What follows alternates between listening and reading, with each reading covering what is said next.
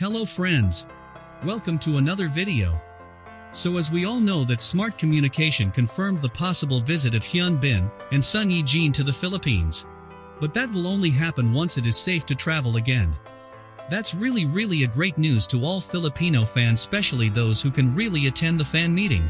I can tell that there are lots of BinJin fans from provinces who will travel to Metro Manila just to see the couple. Then let's all pray that this pandemic will be over soon, so that things will go as planned. So how many days do you think BinJin will stay in Manila? Their busy schedules maybe allow a day or two, but hoping they will stay longer and enjoy the country. So Nylon Manila got some suggestions for the travel activities that BinJin can do while in the Philippines. This article is written by Erica Luna. Here are the following suggestions that the couple could do during their visit. First on their list is enjoy a day or two to play golf.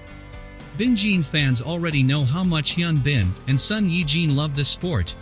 When the two appeared in the 56th Baeksang Awards last June 2020, Yejin's tan lines were a dead giveaway that they may have been golfing together. We highly recommend that the two spend at least a day in Tagaytay Highlands golf course after some sightseeing. Next, visit Palawan.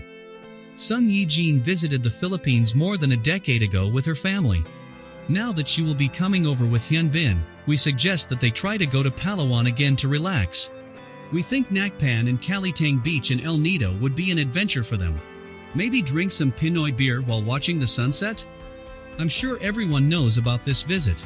It was back in 2010. Third suggestion is drink and eat Pinoy food. Even until now, we can't help but still swoon over Captain Ri when he made coffee for Sayri.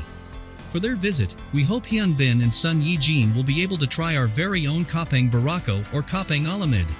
This is best served with Suman Sa Lihia, or maybe Biko, since Sayri loves Nurungji dipped in sugar. Fourth on the list is karaoke night. Nobody else can beat Pinoys in karaoke. The best way to prove this is if these two can hold a special fan meeting where a few chosen fans can sing and laugh with them. In music, there is no language barrier. So, we feel that this will be a fun thing to try over some pulutan. And last but not the least, teach us Korean traditional art, or play a Korean traditional game. 2021 marks the 10th year anniversary of the Korean Cultural Center in the Philippines. In celebration of this, we can't help but look forward to seeing Korean stars sharing their traditional art and culture with all of us. We have seen that both Hyun and son Yejin decorate a calendar and play beer pong before.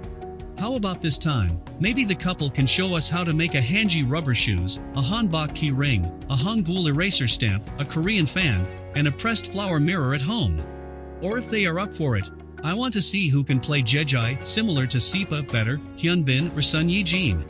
We know Sialal, Korean Lunar New Year, is over, but maybe they can teach us how to play Yet Nori? Thank you Nylon Manila for these wonderful suggestions.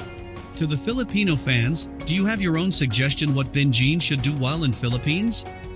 For me, I wish they can visit Batanes. I am not from that place, but I wish they can see the beauty of Batanes. Hope you enjoy this video. Thanks for watching.